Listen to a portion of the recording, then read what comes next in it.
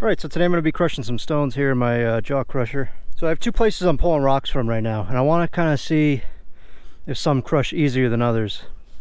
You can see the material here that I'm pulling out is kind of like this light, almost brownish color.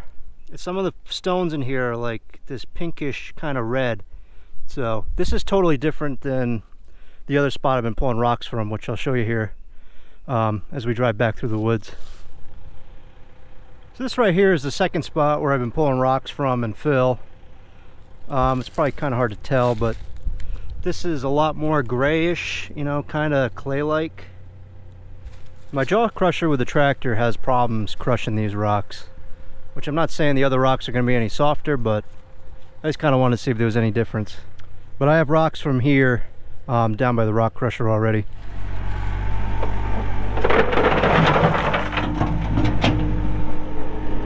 Alright, so these rocks right here are that second spot I showed you. The big hillside there that I dug out. And a lot of these rocks, you can tell, have kind of a bluish tinge to them. You can see like on that face right there. You know, they're a lot darker blue. And the fines in that were all, you know, almost clay-like. And then these rocks right here, you know, had the almost like a yellowish base.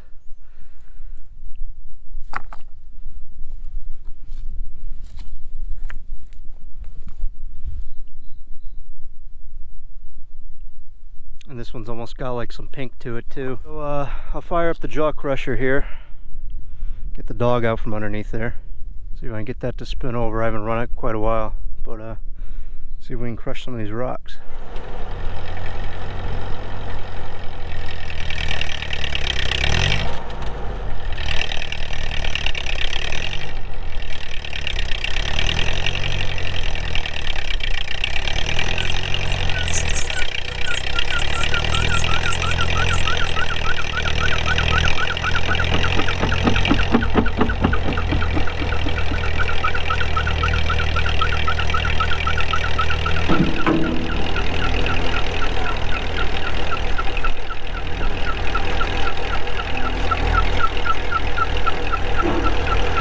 I'm gonna try these bluish colored rocks first.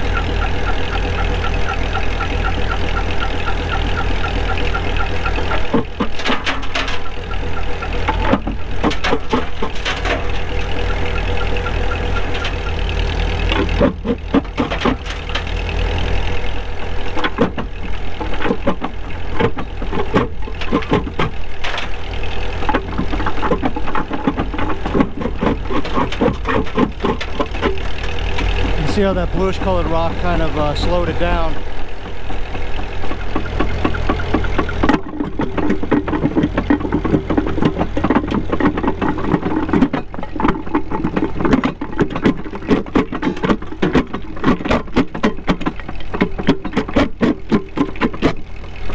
I'm gonna try these yellow colored ones now.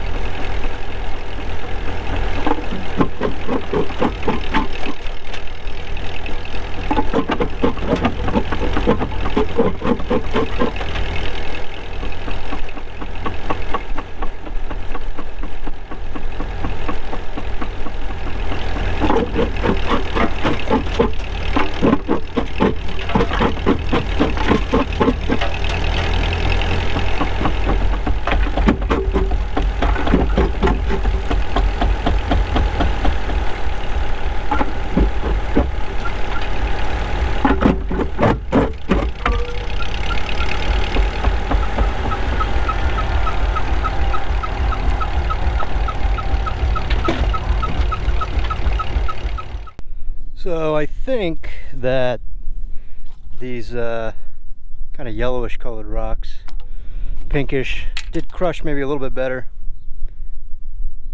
I don't know if you could tell, but when it tries to crush these blue ones, it really works pretty hard on some of those really round ones. But it did crush them pretty well. The only problem was my wedges kind of fell out of the bottom. Well, my wedges here fell out of the bottom of my jaw gap here, so that's why I had such big pieces there.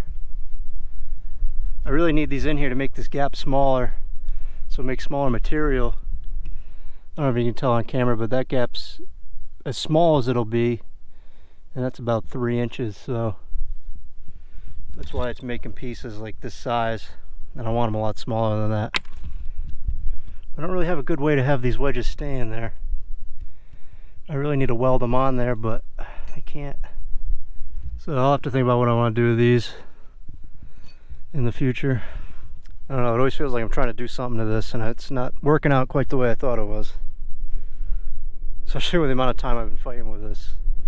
I probably just could have had a bunch of crushed stone delivered. But that'll be a project, I guess, for another day.